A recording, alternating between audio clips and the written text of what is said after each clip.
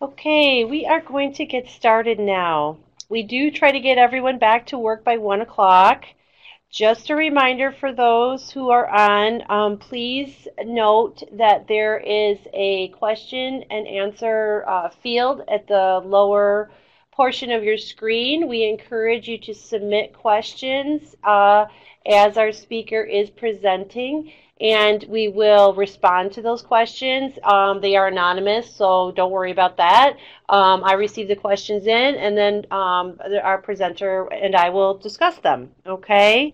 We are recording this session, and we'll post the link to the recording on the Chamber's Online Member Center. So we have about half a dozen people joining us today from around the county, which is great. We really appreciate you joining. We hope you continue to be engaged in the series and that you help us spread the word to other members.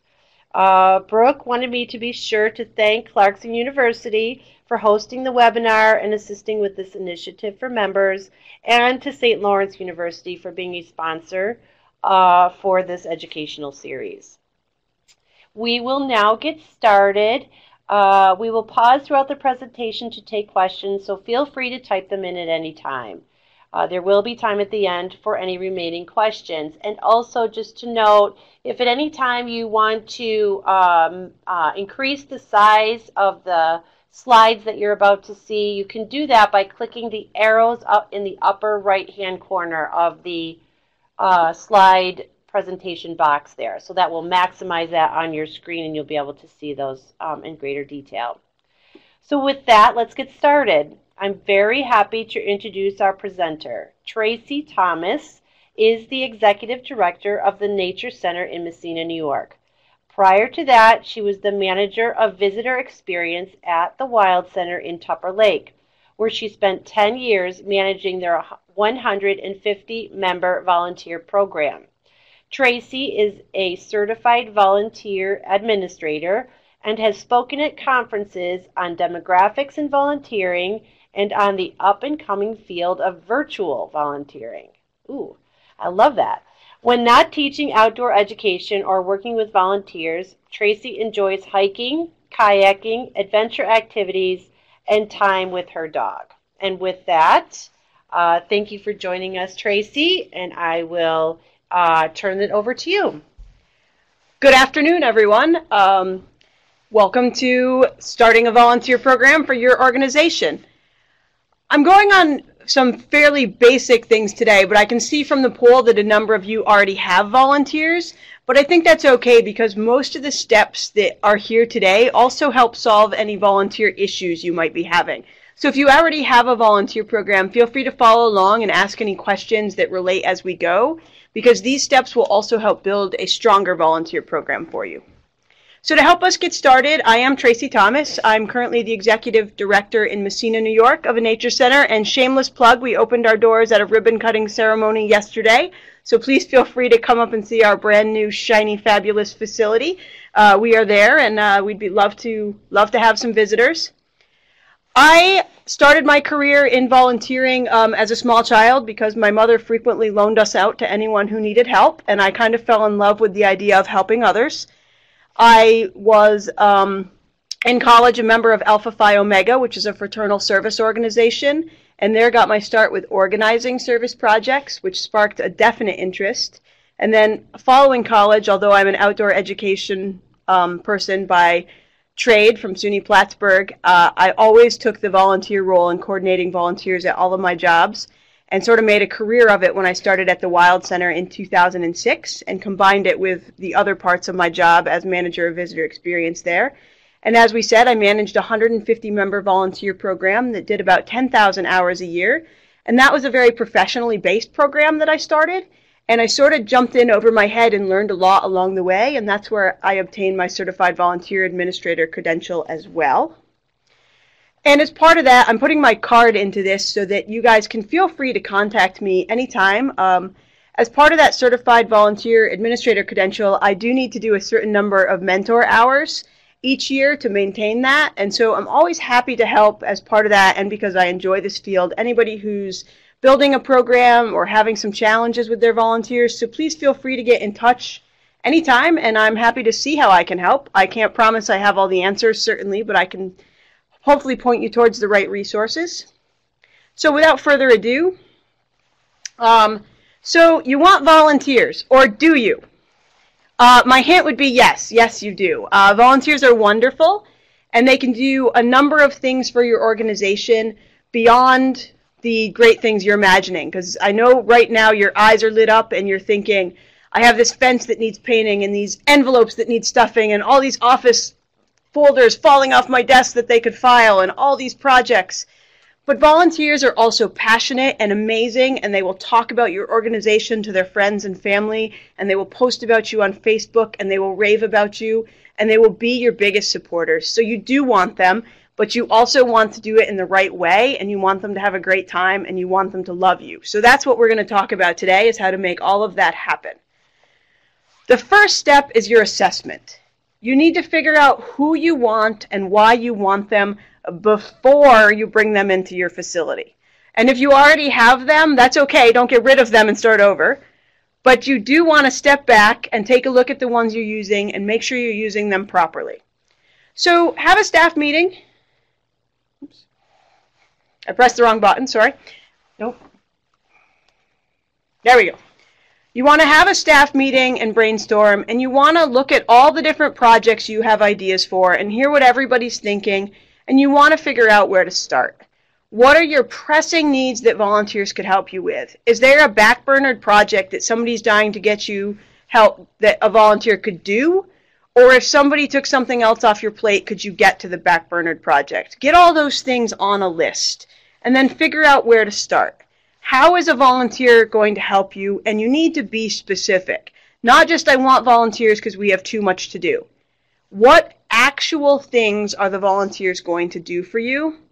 And then figure out who are they going to work with, and as far as who's going to manage them, who's going to tell them what to do.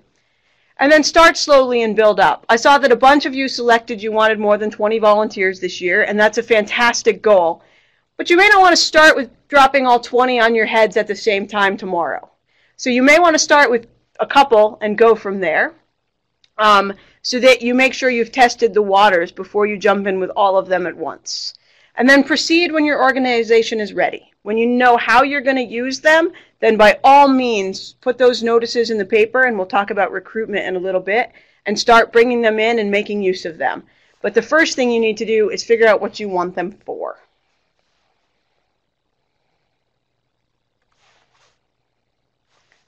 I'm going to take a really brief, because this slide right here covers things that whole books have been written about. But really briefly, there's 4 main types of volunteers. And I wanted to delve into this quickly because probably your organizations could use all 4 types and currently use at least 3 of the types, virtual being the exception. But we're talking mostly about 2 of these today. So I wanted to delve into this slide.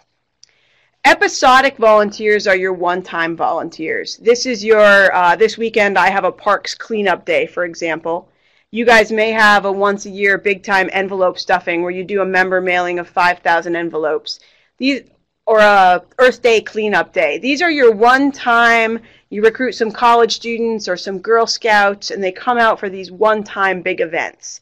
Those are called episodic volunteers in the volunteer world. And while you might want to get their emails and make sure they're safe people to work around, they're not really who we're talking about here today in terms of management. They're great to have, we love them and we need them, but they're not who we talk about when we're managing and recruiting volunteers. I could, like I said, write whole books about episodic volunteers and their wonders, but we're going to set them aside for right now.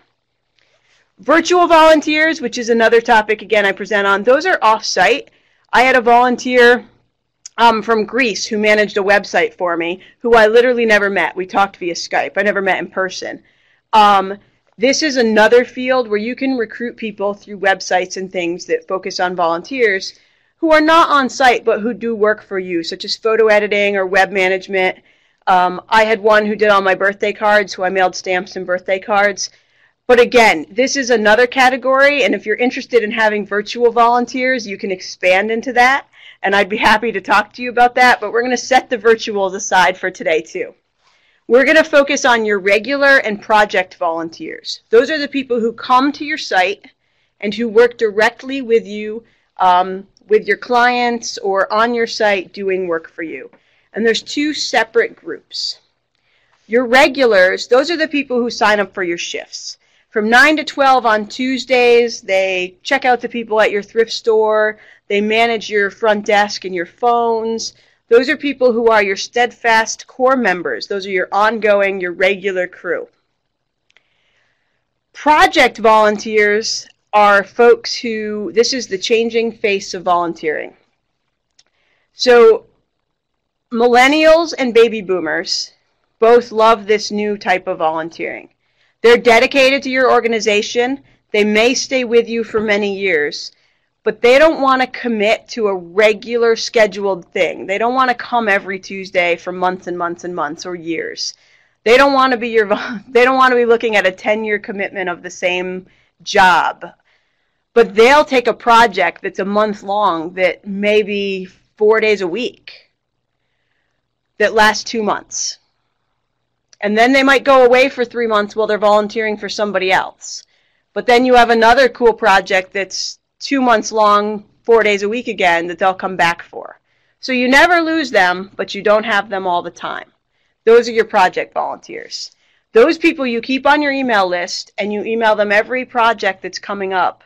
And they'll take the ones that fit their interests and needs, and that they're able to do and to commit to. And then you won't hear from them when you don't have something that appeals to them.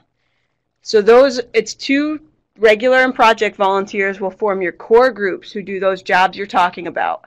And you appeal to them a little bit differently, but you manage them the same way. So those are the two groups we're going to talk about forming a core program for today.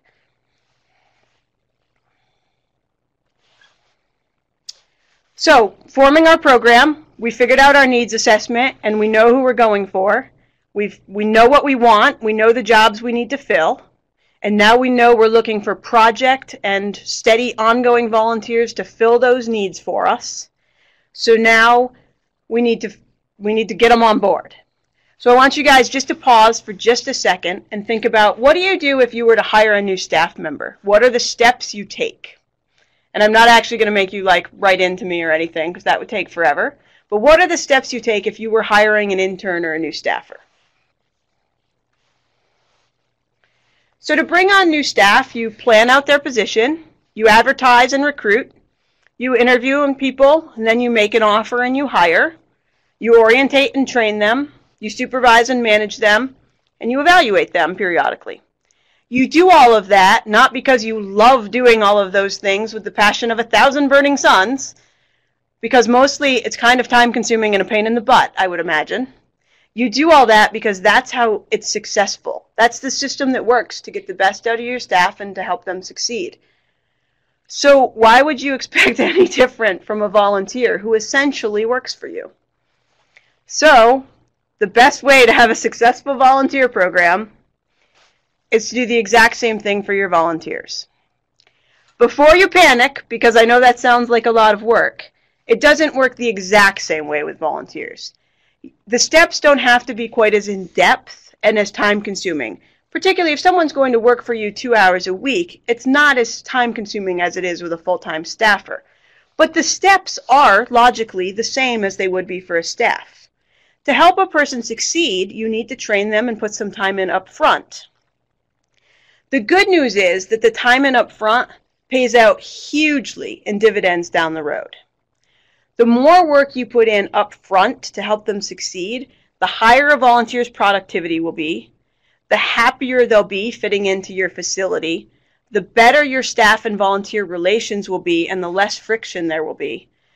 And the happier and more productive that person is, the better their impact at your organization is, the more likely they are to stay with you longer, and the more likely they are to encourage their friends and family to be part of your organization in some way. And that could be through donations, that could be through spreading word of mouth to bring in visitors or new clients, it could be through bringing in new volunteers. But the happier they are with you, the more they talk you up and help encourage your business to succeed.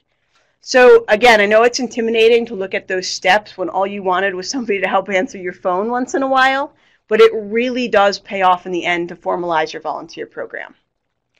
The other good news is that for most of you, a lot of this work is probably already started. If you have staff manuals and things, you're just going to port some of the information right over. You may have to simplify it a little bit for volunteers because not all of it will apply, but a lot of the information is stuff you've already created. You're not starting over. And then the other good news is a lot of this stuff already exists. I have a slide with a bunch of resources at the end, and those resources provide templates and things where they've already laid out templates for job descriptions, templates for interviews, and things like that. So everybody in the volunteer field is very willing to share. And so people are sharing all this information, and they have it free on the internet. I'm happy to share the stuff I've written in the past. And so a lot of it is out there to already get you started. And I'm going to pause. If anybody has any questions, please send them in. I'll pause after the next slide in case anything is coming in, if you're still with me, because I haven't scared you away with all this information yet. Mm-hmm. I'll just go through the steps individually a little bit and how they apply to volunteers in the hiring, sort of the hiring process, quote unquote. The job description doesn't have to be fancy. It can be just a few sentences, but when you met and decided with your staff the things you wanted volunteers to do for you, just jot them down. You can keep it nice and simple, but you want to know what you're telling them to do. That will avoid a lot of problems down the road. And then what you really want is when you meet with them and offer them a role in your organization, have them initial that too. It makes it clear for both of you. You're telling them, here's what your role is at our organization. And they're saying, okay, I accept that that's my role here. Occasionally you'll run across a volunteer who down the road is challenging. They either try to do too much at your organization and maybe overstep their bounds a little. And this is where the job descriptions completely saves your life, because you can go back and say, here's what we agreed on your role is going to be, and you've got it right in front of you. So you now have a way of talking to them and solving your own problems because you put in a little work up front. And I got to tell you that probably 1/2 the time when I have a volunteer problem or challenge, I'd rather use challenge than problem, I retract that word, it's solved by going back and looking at the paperwork up front, either the volunteer manual or the job description, and I'm able to really just talk it out with them on a first go round and look back at our materials. So that really does prove to be worth it. And I included a sample of a job description. This is from my previous job at the Wild Center. Theirs is a little more formalized than yours needs to be. They decided to do they modeled them after their staff job descriptions to look the same. And it just really walks through everything from who their supervisor will be, just so they know who to ask questions to. And they put in here the days and times required. They have about 15 different volunteer positions available. And so they decided to lay that out because they also use these as a recruitment tool. When somebody is interested in volunteering, they put all the job descriptions in an envelope and say, why don't you take a look through these? And you can get an idea of what thing might interest you the most. And they include in their project any projects that are currently available and things like that as well. So for them, it also serves as a recruitment tool, which is an option.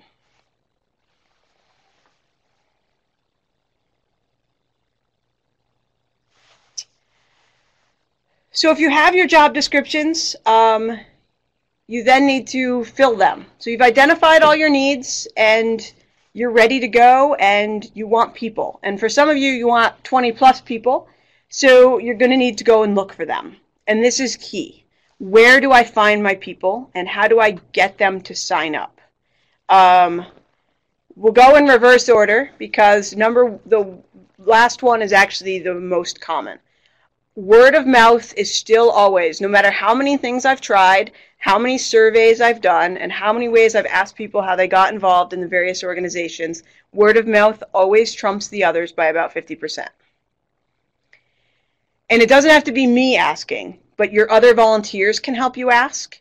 You can get your donors and members to help you ask.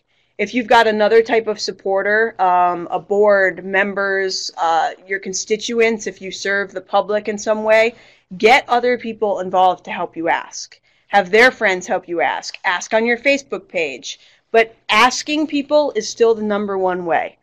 When asked why they don't volunteer, that I wasn't asked and a personal ask is still the strongest. Looking someone in the eye and asking is still always the best way to get a yes.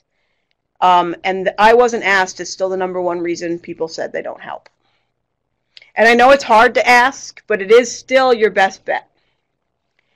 Other places you can look, local papers. Ads are not very successful. Their success rate is very low, running like a paid advertisement. They get lost in the shuffle.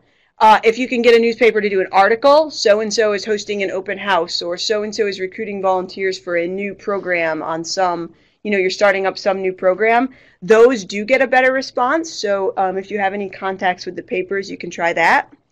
Church bulletins are pretty successful. Those scroll things on public TV actually get some responses. The colleges in this area often have students who are looking to pick up some work experience. And so if you can go through their employment centers, that's an option. Post some flyers in places students might see them, particularly if you have any jobs that could be related to a major. So that's an option you could go to. High schools, if you have something that high school students could do, a lot of times there's clubs specific to your needs, or groups like the National Honor Society need a certain number of hours to get inducted. So think about groups like that who either need hours, or students who are looking to get senior privileges usually have mandatory hours. There's a lot of groups like that who are required to do hours. There's also a lot of students who are looking to build either college application or work experience, who are looking for more skilled hours, I guess you could say, who would love to do a project for you in order to build their resumes. So look around at groups like that. Flyers placed around the region, especially colorful, things that attract the eye. You can hold an open house at your organization to let people know. Volunteermatch.org, they're more national and obviously thus more successful at recruiting volunteers in more urban areas. If you're looking for virtual volunteers, volunteermatch.org is an excellent place to go. And we'll talk more about them in another capacity in a bit, but they are a national clearinghouse where you can post for free any listings that you have. And it's often worth a post, particularly I would say in a college town, just to see if anything turns up. There are state and local registries. The United Way out of Plattsburgh, I believe, does have a registry for that area. And New York State does have a volunteer database. I've never had great luck with either one, but that's just because we're not in an urban enough area. They do get use down in Albany and things. We're just not in their market.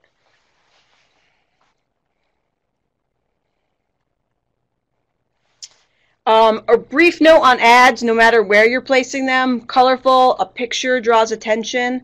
I wrote an ad here briefly. The top one is the same ad as the bottom one, only the bottom one makes me want to talk to people and the top one bores me to tears. So think about your language when you're writing an ad.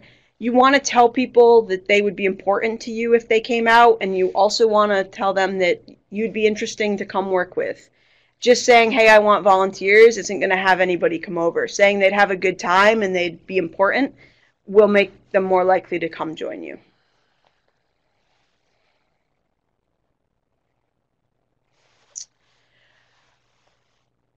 Interview. And this is usually the one in talks like this where people get stuck and they're like, but Tracy, you can't make me.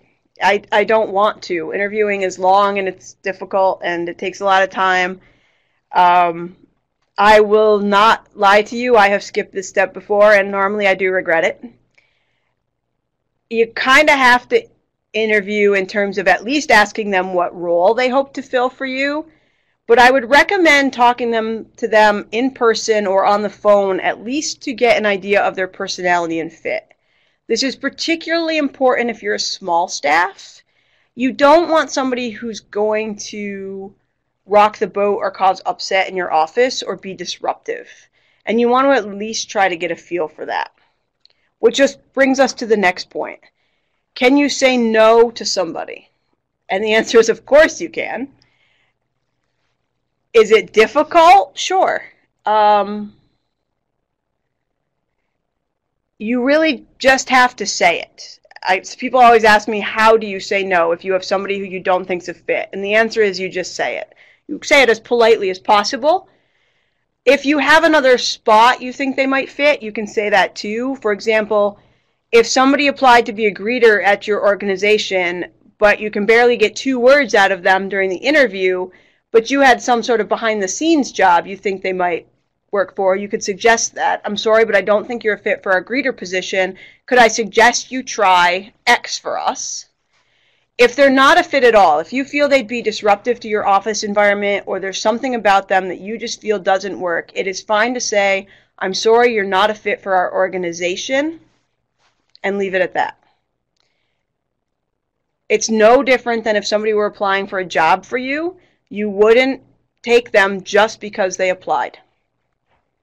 And it's okay to do that with a volunteer. We have this tendency in our society to think just because they're a volunteer, because they want to volunteer, that we have to take everybody, and that's simply not true. We've tended to allow volunteers to really disrupt work environments and to take over work environments and to cause problems for us, and that's completely not necessary, and you shouldn't allow that to happen.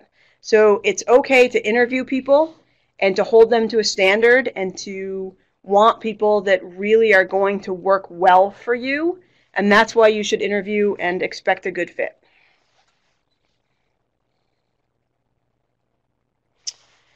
On to orientation and training. You're going to want a manual of some sort, and again, it doesn't have to be fancy. The volunteers don't care about your fonts. They don't. They really don't, I promise. They do care what your organization's rules are. They want to get along well with your staff and organization. Again, we tend to fall back on the either just a volunteer, so we don't expect them to be in the same uniform we expect the staff to be in. Or we don't expect, staff aren't allowed to chew gum at the front desk, but we let the volunteers chew gum because, well, they're a volunteer. Expect them to follow the same standards or you'll cause problems between your staff and your volunteers. And you're also sacrificing your customer service if you allow things like that because they're just a volunteer. So let them know what the rules are up front so that everyone's happy and more comfortable. So then put forward a manual for them. And you can use a version of your staff manual and just copy stuff right over. But that will solve a large majority of the issues that I consult on in the volunteer world could be solved if someone just told them the rules up front. And to be honest, the volunteers, for the most part, in those situations would have loved it and been so much happier if someone just told them the rules up front. They don't mind rules. Most of them worked for a living in their earlier life and are retired, and they had rules then, and they were fine with it. So you're not doing them any favors by letting everything go and then being mad at them later. If you have rules that are specific to volunteers, that's okay too. A lot of times this applies to safety. So there might be places that staff can go but volunteers can't, for example. At the Wild Center, this applied to animal care areas, but also to some of the facility maintenance areas for insurance reasons. It's okay to have rules that are specific like that, and you just need to lay out what they are for the volunteers. Also, then, if you have some perks and fun things, if you have a store and they get a discount or eating, or they get invited to annual events, or you're able to offer some sort of discount card or something to that effect, it's nice to include those in the volunteer manual because otherwise they read like boring rule books. So I always try to include something a little fun at the end just to, spice up the boring rule book a little bit. Because they are volunteers, and as much as you have to go over the rules, and the rules will make everyone more comfortable in the end, it is also nice to remember that they came and gave their time to you. And then, of course, there's the on-the-job training part. And this is the one part that will flex greatly depending on where you work. So if they're working the front desk and really answering your phones and, just greeting people, their training is going to be pretty straightforward and simple. If you're handling, for example, domestic violence clients or something to that effect, and they have to react in the moment, know who to call and how to react appropriately, obviously there's going to be much more intensive on-the-job training. So this one's going to depend highly on your organization, and you'll know far more about that part than I will. So I left this one pretty vague, but what I do want to say is make sure both parties are comfortable with how the job is going to be done before you walk away from the training part. You want to know that you're feeling comfortable that that person is ready, but also make sure that they're comfortable.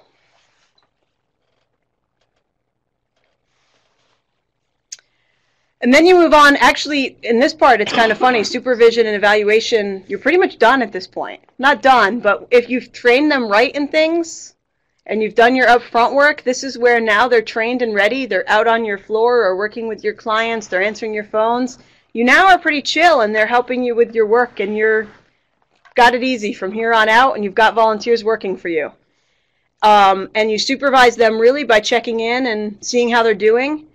And as far as evaluation, it can take a great many forms, and this is where I've actually always been the weakest, because once they're working for me, it's hard to remember to go back to that other stuff. And what you see here is actually a group evaluation. The way I often solved it was once a year with each position at the Wild Center. We had a large group meeting where we talked about how everything had been going in that position, and they gave feedback to each other. They role-played some different scenarios that had come up. And they also had their chance to tell the Wild Center how they thought the position should morph and change over the next year. So we evaluated each of them, but sort of as a general, but they also evaluated the actual position and told us how they thought it should change in any way. So that's what you see here. But yeah, these actually, supervision and evaluation, if you do everything right up front, actually become the easiest part of the job.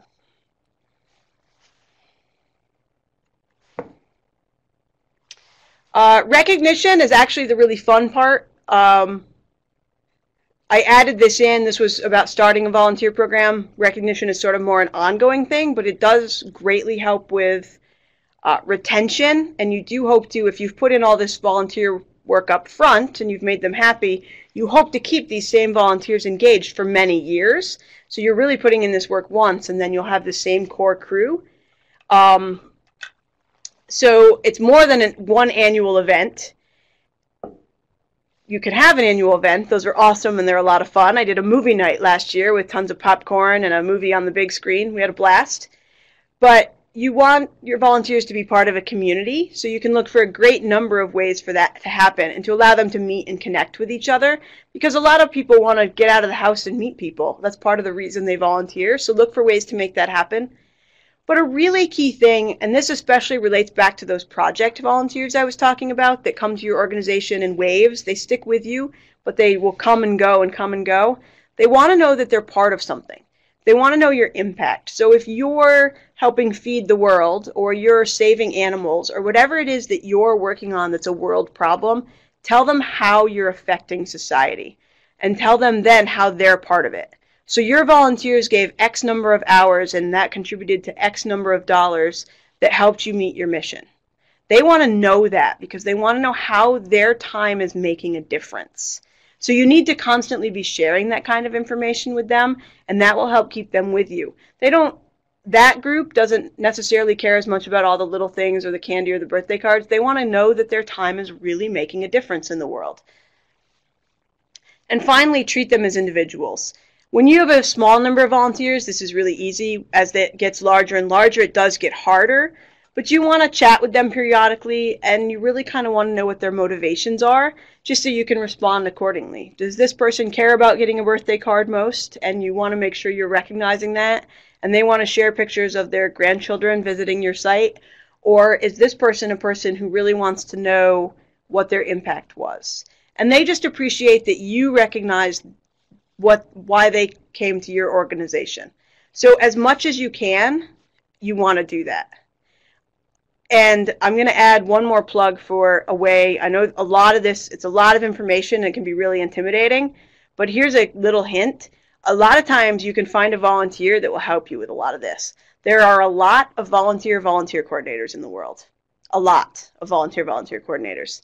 And even if they only do a piece of this for you, a volunteer coordinator who does the recognition piece, or who just coordinates some of the mailings and that end for you, you can actually find a volunteer who will help you with a lot of this work. It's really just a matter of finding the right person, and there are ways you can do that. But you just break down the job into tasks, and then you recruit for that person. So as much as this sounds like, you can also actually find volunteer help with coordinating your volunteer program. Sorry, that was a lot of words trying to spit out. Okay, sorry. Now I just have a couple resources, and then if you guys have any questions. I just tagged this on at the end. Volunteer Canada, I know we're in the United States, but Volunteer Canada is brilliant. They have a number of downloadable ebooks and a great number of resources. When I first jumped into volunteer coordinating with both feet, they were my first, and they have remained an incredibly strong place to find information. Volunteer Match, which I mentioned earlier for posting your information, also has a series of free webinars. They have other information under their Learning tab, but they also offer free webinars. They have beginning, intermediate, and advanced courses in their webinar series, and they offer 2 to 3 per month, and then they rotate through them, and they're adding new ones every couple of months, and they are great to take. They're free. You can sign up anytime, so I strongly recommend those. Energize Inc. is sort of a clearinghouse of volunteer information. They list all the books in the world and things, but you can check them out. They also have a blog on volunteer information. And then Amazon has literally thousands of books on volunteering. Some are better than others, but if you're looking for a place to get started and pick up a couple easy how-tos, you can talk to me and I can recommend a couple I've tried that were pretty decent. Or just delve into the world of Amazon and you can find pretty much anything. Okay. I've now done all of the talking in all of the lands, and so I'm going to see if anyone has any questions. And again, I invite you guys. I know I covered a lot. Please feel free to contact me anytime, and I am happy to talk volunteers. Okay, Tracy, thank you so much. A very informative presentation. Yes, I would encourage participants to go ahead and submit any questions you might have. We have a few minutes left. We have plenty of time to address questions. I know I thought of one while you were talking, and so I can go ahead and go first, but I'll hope that others submit questions while we're talking. So you talked about recognizing volunteers, and that, you know, it sounded like there were some things in there, but I wondered about a benefits program, or would you recommend volunteers being given access or given certain, I don't know, benefits having to do with their role in the organization, like free tickets, access tickets to the museum as an example, or, you know, other things that might sweeten the pot, so to speak, for enticing volunteers to participate? I do recommend it. I think it helps bring volunteers. First of all, recruiting, everyone is so busy in this day and age, and you are fighting so many other places that also want your volunteers' time and attention, that you really want to find ways to help sweeten the pot, like you said. So if you have little things like that, you don't have to do anything super fancy, but if you have little things like tickets you can do periodically, or, you know, little awards, or you periodically send them something in the mail that reminds them that you exist and that you're thinking of them. Little things like that are great. One year we did a punch card. Businesses around the town offered 10% discounts, and we did a little punch card. They could use it once. Little things like that go a long ways. A lot of people never even used the punch card, but they thanked us hugely for getting it. It was the perception that we thought of them and gave them the value more than actually the use of it, which was an interesting psychology experiment, but they loved getting it. So I do think those kind of things, when you can, if you can afford them, or if you can get somebody to donate that stuff, makes a huge difference. Okay, good. Okay. Okay, let me see what we have. Oh, okay, so they're looking for their card again, for your card. You should be able to, yep. I'm working back towards it. I'll do that. So we have somebody's written in and asked for the business card again, so we're going to go back to that.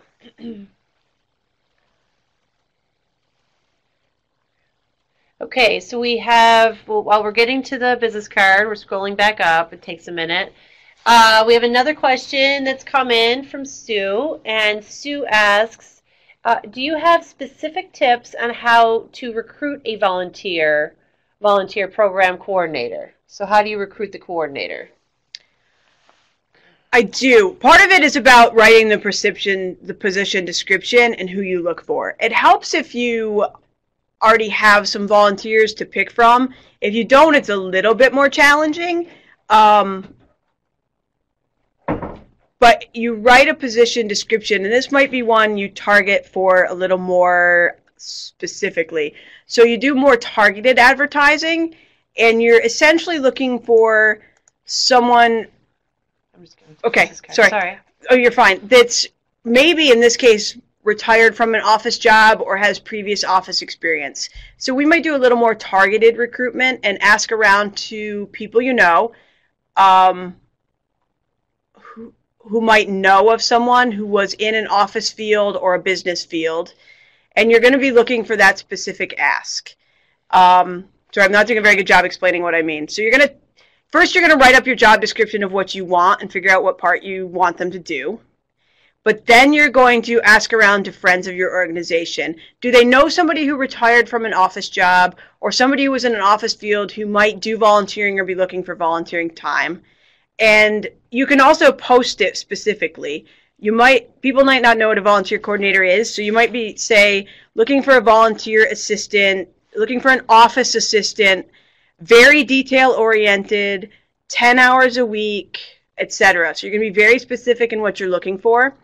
But then you're going to ask people who are connected to your organization to help you find a volunteer who's retired from an office job, very detail-oriented, etc.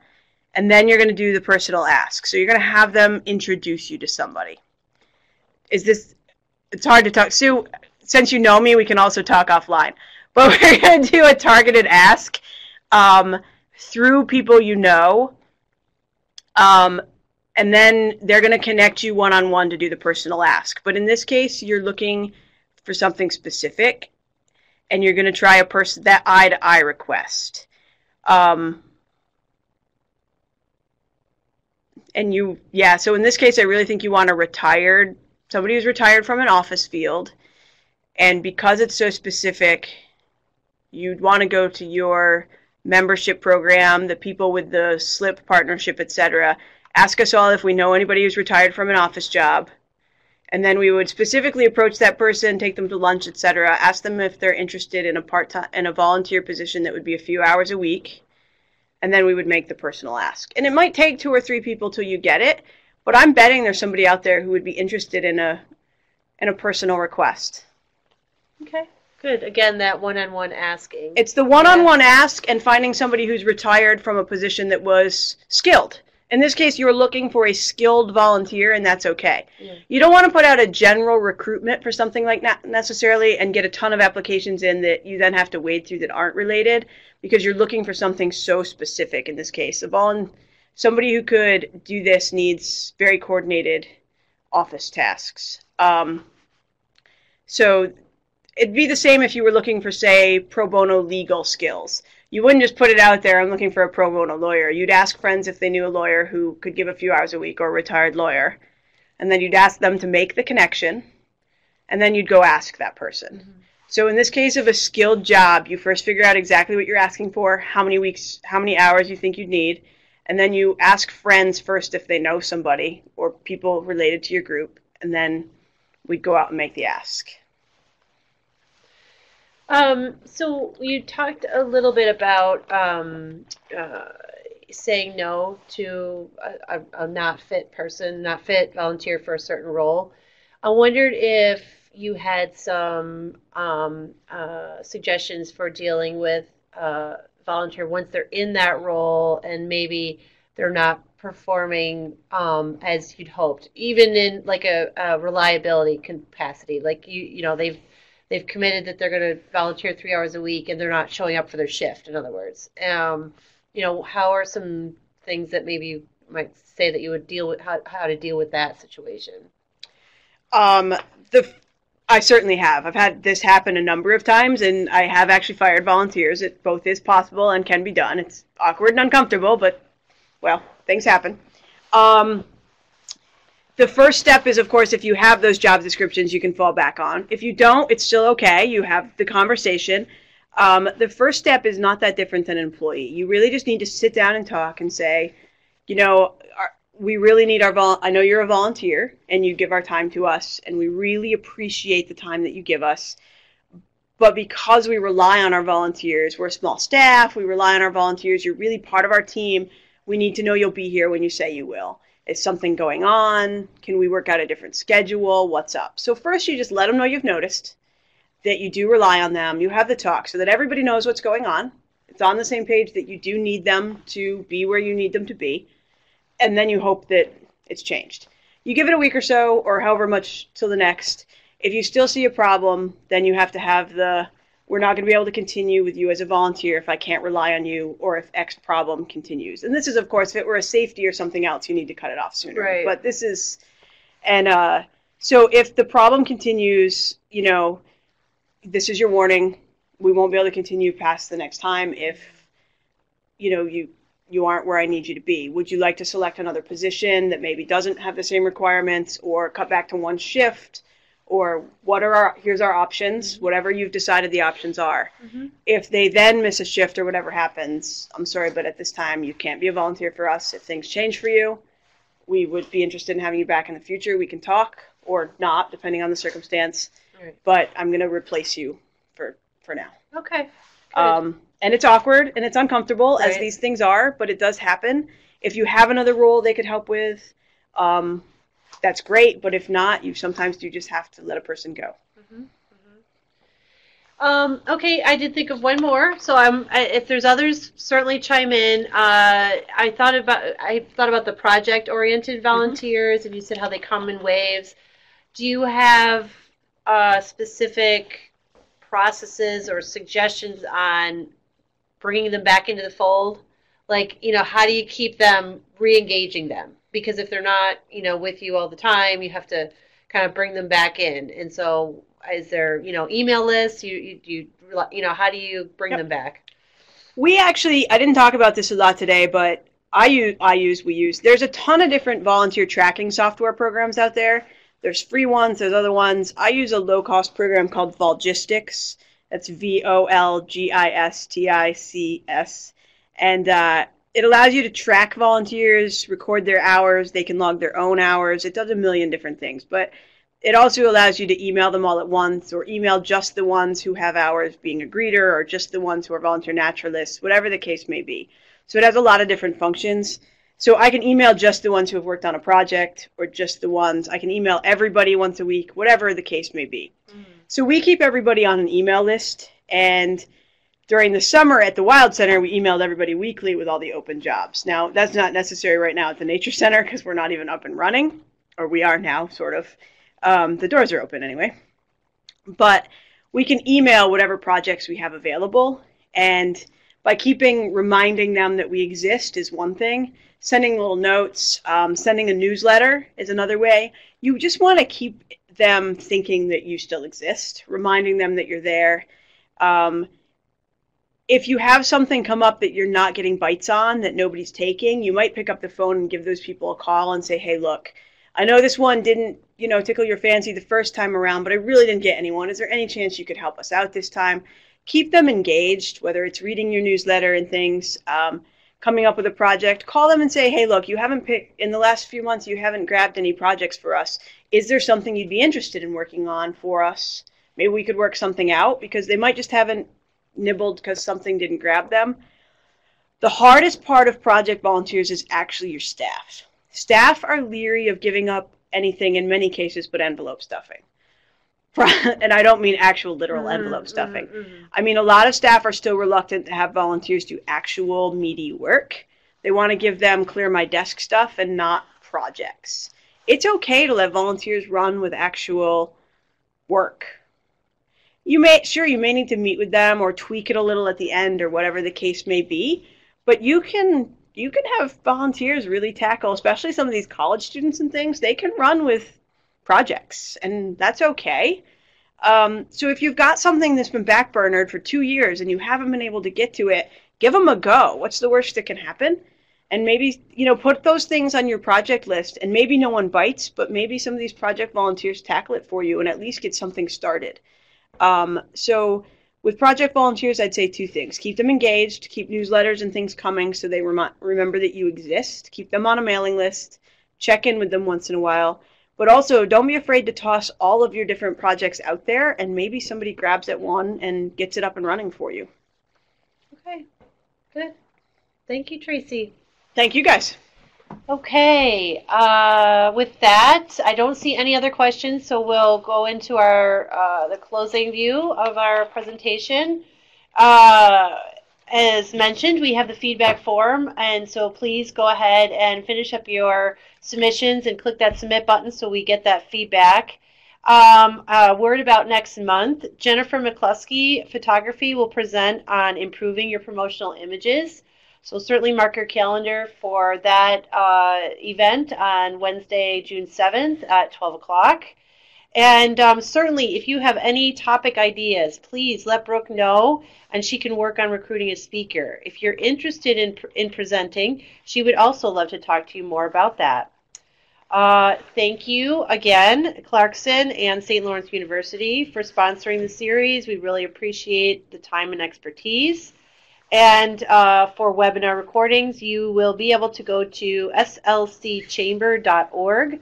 Well, you can go there to view the past presentations, and this one will soon be posted. Okay. Appreciate your time here today, Tracy, again, and we'll hope everybody has a great day.